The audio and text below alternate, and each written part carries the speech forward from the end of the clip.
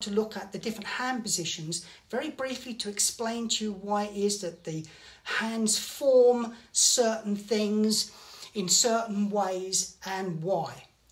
And all this is going to lead up to the very end when you're going to find out why you've been doing what you've been doing this week. So don't go away. I'm going to start though with a very simple exercise that I think you will enjoy. It's one to show you the importance of arm positions in the Tai Chi postures. So if you're ready, we're going to start together by placing one hand flat, relaxed on the opposite shoulder. That's all I want you to do. Then I want you to raise your arm and bring the hand up towards your head. Now, if you can, I'd like you to raise your elbow as high as you can. So it's as though you're saluting me. Keep your fingers close to your eyebrow and lift your elbow up as high as you can. Great. Now, I can just imagine you at home and people passing by going, what? That's not like any Tai Chi style I know. So keep your hand in touch with your eyebrow and the other hand here on your shoulder. Can you feel your muscles in your shoulders tightening? Right now, keep your fingers where they are, keep your hand where they are, but drop the elbow. Pick it up again and drop it.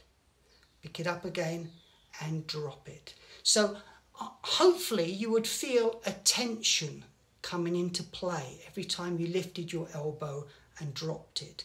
Every time you raised it, you dropped it. Now that is why I tell you to keep your elbows low, because if your elbows are low, your shoulders are relaxed. If your shoulders aren't relaxed, then your neck isn't relaxed and your spine goes out and everything else goes out. So it's all related. And it comes back to this idea of arms. We're dealing with arms today. For all you lot who've just arrived late, we're dealing with arms and hand positions. So you've done the exercise there. You know now why it is that I say to you, keep your elbows low and your shoulders. Now in Tai Chi, there's not that many hand positions, but I'm going to run through them for you because it's very important and it leads into what we're doing next week, which I'll tell you about in a minute. First hand position is the fist in Tai Chi. Now, unlike in karate or Wing Chun, the fist is not closed. So let me show it to you. When you see the Tai Chi fist position, it assumes this. Can you see that? Looks like an ordinary fist, but watch. Ahoy there! There's space down there. It's very loose, and I just want to point out when we're here, note where the thumb is. It's down the side. It's not on top, and it's never tucked in. If you try and tuck your thumb in between your fingers and you hit something, you'll just break your thumb. Always on the outside, tucked around to the side, but it's loose. It's loose. It's not tight.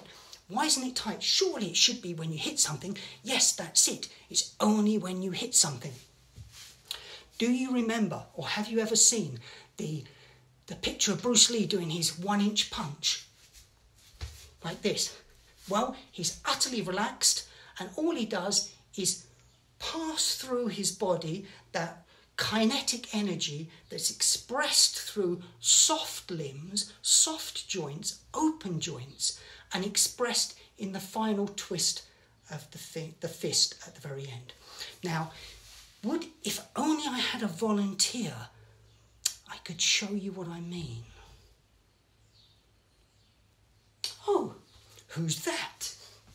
So the idea is, long way away, listen, watch. So instead of, a bit difficult to do it from here, but instead of me having to withdraw my hand to strike, I keep it very close, and all I do is allow my body to relax and my hand to tense at the very last second.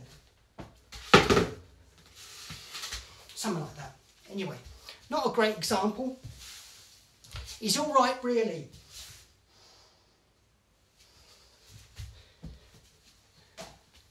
Second position, the open hand position. Now, before I describe why we have the hands like this and why they are, forget anything you've ever seen, particularly if it's a Pink Panther film where you might have seen people chopping each other with an open hand. Forget all that. The open hand techniques in Tai Chi are soft and relaxed. Can you see how curved the hand is? How soft it is?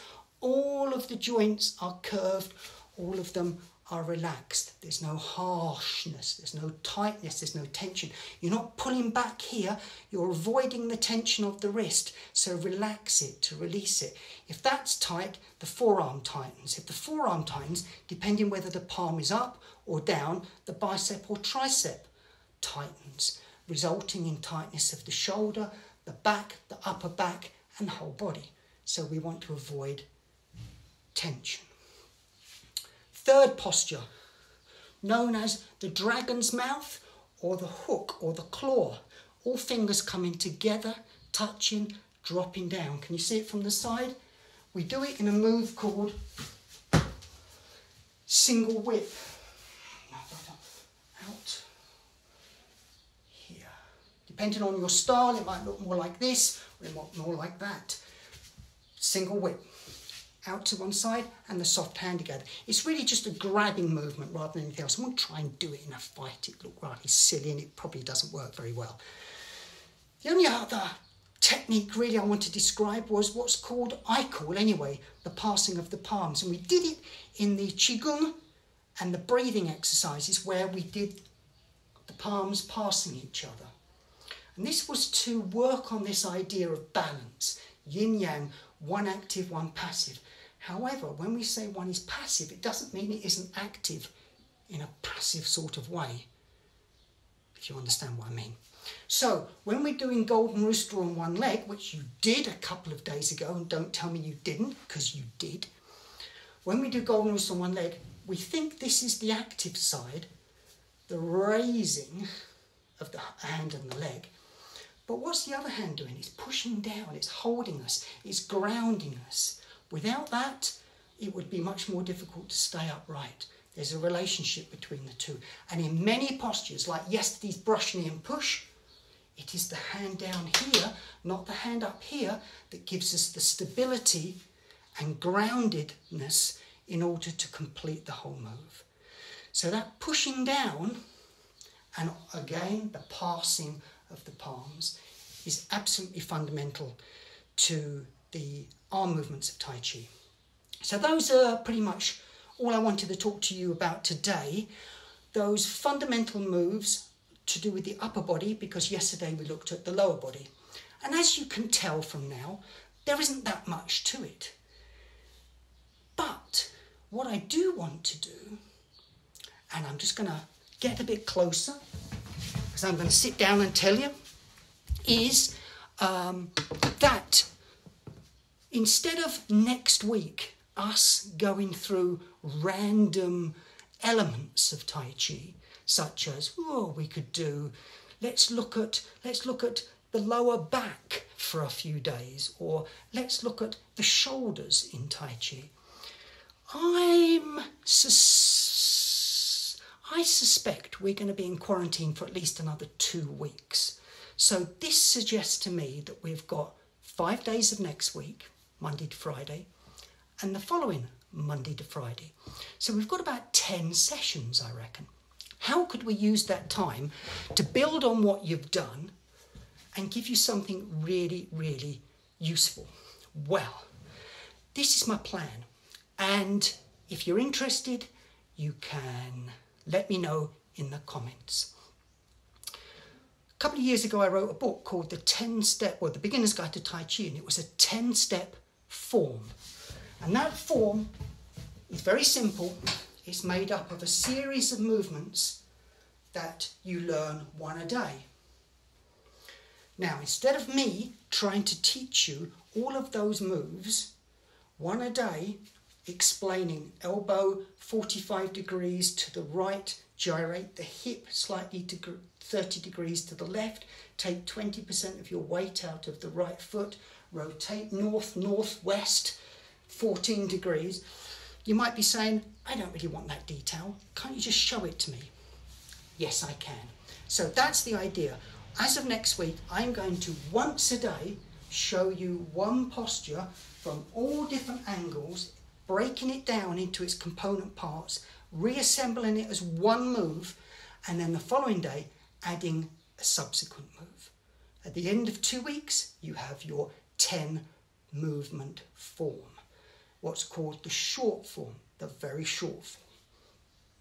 Now, you are going to need to do something in order to get this, because the videos themselves are only 10 minutes long and it won't be enough. So, get my seat to finish off now. Finally, you're going to have to follow that link in the description to this video, because in that link it takes you to the book that I wrote that gives you all the instructions for each move and the photos. The only thing it doesn't have is the live video instruction, which you're going to get from me. Follow the link and you'll see a video of me doing the form. I do it twice, one on one side and I repeat it one on the other side. So watch the first half. If you're inspired, if you think I've got 2 weeks, how can I usefully use this time to learn something that will last me the rest of my life, that will re-engage me with my body and my breath, and something I can go out at the end of this quarantine period and practice on the beach or in the park forever, something you can teach other people, then go get a copy of the book. The link's there. If you haven't got any money, just put 0 in the box and you'll get it for free. If you've got some cash, pay for it. I don't care. Well, I do care. I would like to get some cash, but I understand now is a difficult time for everyone, which is why I'm doing all this for free. You get all the video classes and you get the book if you're in a difficult situation. And I know that a lot of you are, because I'm in it as well. Anyway, the least we can do is share the skills that we've got. So go along and get it. If you get it, I'll get your name.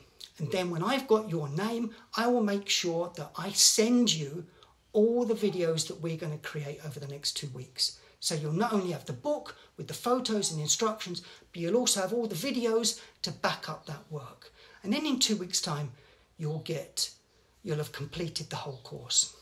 If you think that's a good idea, if you think it's something that you want to do, leave your name down here. Go and have a look at the link, check it out, download the book, and I'll see you on Monday for the start of what I think will be a really interesting 10 sessions where you can leave comments and I will try to address those issues at the end of each session. But mostly, and this is a difference, it's going to be in silence. As of Monday, I'm going to be demonstrating from all different angles with no words. You're just going to follow me and I'm going to point and indicate how we move. All the words and the instructions are in the book. That's where you need to go and get it. Okay, that's it. That's my idea. That's the best way I think I can use my time for the next 2 weeks, to give you something more solid that you can teach other people, that you can pass on to other people, and you can practice constructively by yourself. Okay, that's it for today. Check out the video, get hold of a copy of the book, leave a comment if you have to or want to in below. Think about it for the weekend. Get back to me if you need to, and I'll see you on Monday the same time for lesson 1 of the 10-step form.